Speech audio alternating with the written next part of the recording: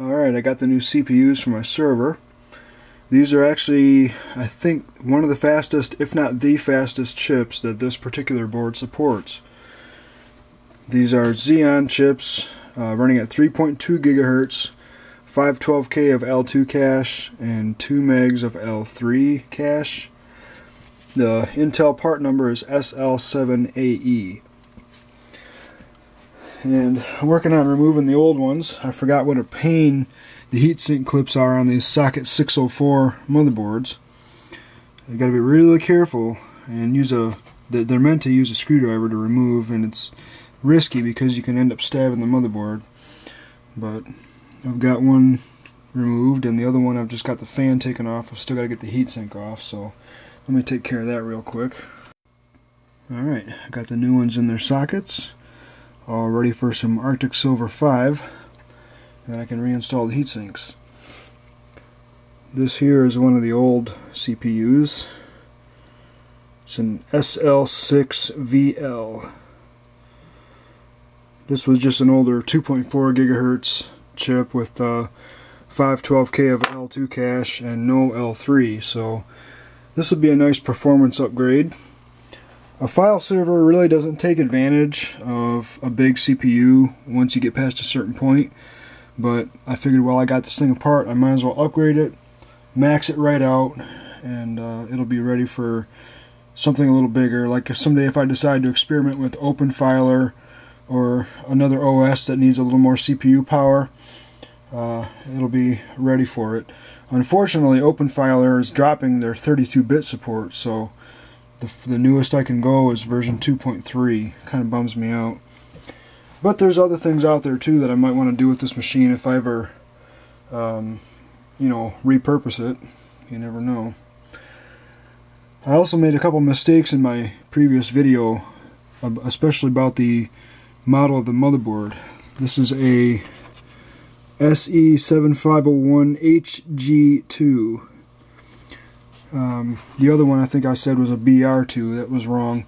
The BR2 only has 4 RAM slots. This one actually has 6, and it supports up to 12 gigs of RAM, which I think is kind of crazy for a 32-bit system. It must use some form of memory paging or something. You can probably tell I've got one of the RAID controllers moved because it was actually in my way while I was trying to work. Stock Xeon heatsink. It's just a heavy metal base with some copper fins. So let me get these doggone things reinstalled and see if I can do it without breaking the retention clips. Man, I hate those clips. What a nightmare that was. This really wouldn't be that hard if the case wasn't so confined on the front edge of the CPUs, but I tell you what, getting those clips back on there is not fun compared to what I'm used to on more modern computers. Here's a look at one of the CPU fans.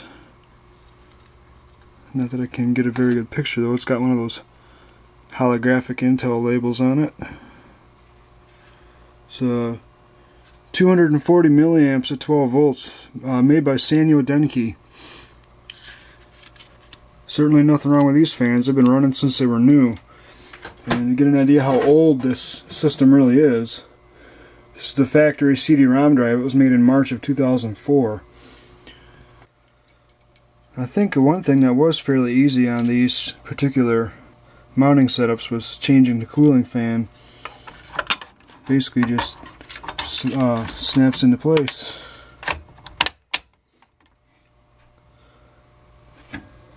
Got the second one here. Hard to do this with one hand though. Let's see. Just gotta get it inside those 2 plastic clips and push it straight down and you're good to go. Just gotta hook up the connectors.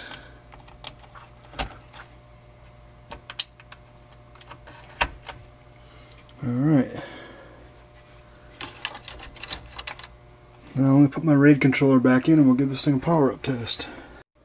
Alright, time for the power up test. According to the documentation on Intel's website, I already have the minimal BIOS that's needed to support these chips. It's outdated by several versions, but it's kind of a pain to update it, and I don't have the floppy drive at the moment. I may or may not try to do that later. I haven't decided yet. If it works, it works. I'm probably going to leave it alone. But here we go.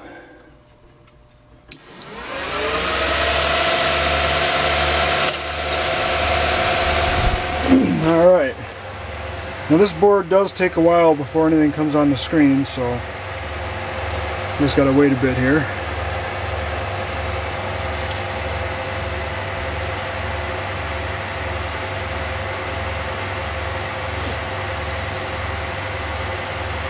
Well, the keyboard blinked, that's a good sign.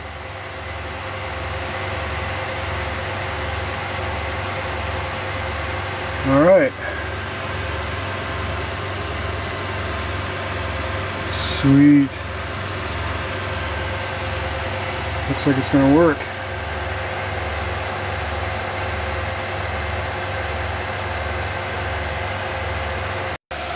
Well, that sucked. I locked the system up. The doggone plug here was sitting right on top of one of the jumper, or the little jumper blocks down there with the prongs sticking up. The stupid thing just happened to be sitting right on there, so knowing my luck, it just toasted something. I'm going to try rebooting it. Reset button. I swear, I have the worst luck with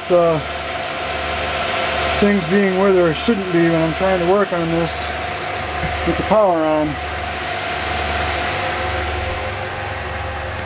I just hope it didn't damage anything.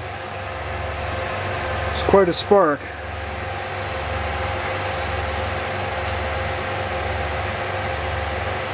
I won't really know until I check every little feature on the motherboard, but I'm not about to do that.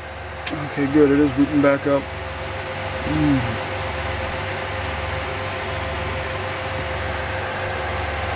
I wonder if this board even supports the 2 meg of L3 cache, because it didn't even show it on there. Whatever. I finally got the RAM. I've been running on the new processors for several days and haven't had any trouble.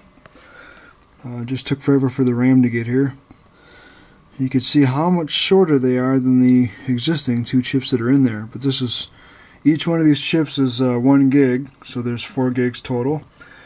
And it's a different chip arrangement on those other ones, so hopefully the board's not going to complain about a bank mismatch or anything stupid like that. I just want to get this thing done. It's been on my workbench for way too long. So if the RAM works, all that's left to do now is to get a better cooling fan for that end, that last fan there on the end. So let's see what happens. There's that power switch.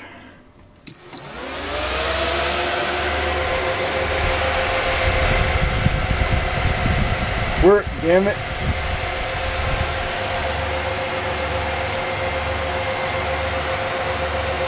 Oh, let's see here.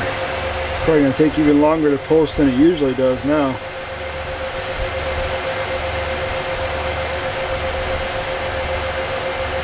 See if I can pause the BIOS screen so I can read it better if I need to.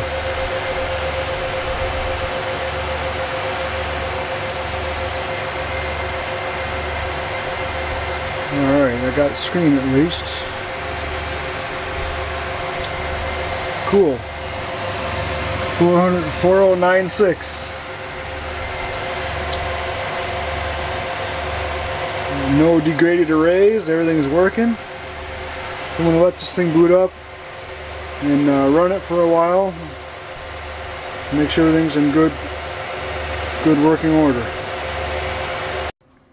Alright, I'm up and running.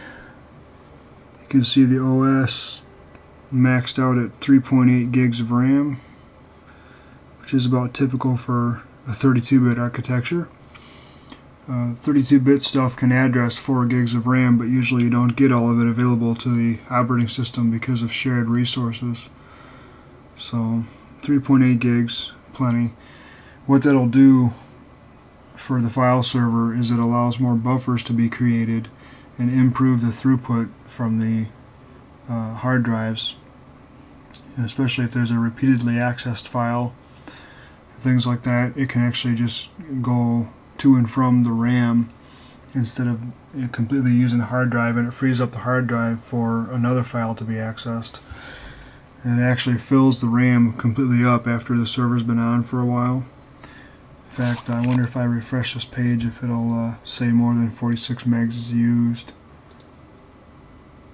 I think I have to read a bunch of files for it to start filling buffers. But yeah, it still says 46 megs. The performance of the CPU went up quite a bit when I put this 3.2 gig in there. The BOGO MIPS, whatever that means, I know it's something million instructions per second. That was like 4100, something around there if I remember right. So it's gained quite a bit of performance. I think I need to update the BIOS on the motherboard though, because it says 512K cache, which is correct for the L2, but I'm not sure if the motherboard is using the L3 cache that's on the CPU, which is 2 megs. Either the OS isn't showing it, or the motherboard's not taking advantage of it, because the BIOS is quite a few versions behind what it should be. And I'm not sure I really want to bother upgrading it right away. I just want to get this thing done and be able to use it. So I'm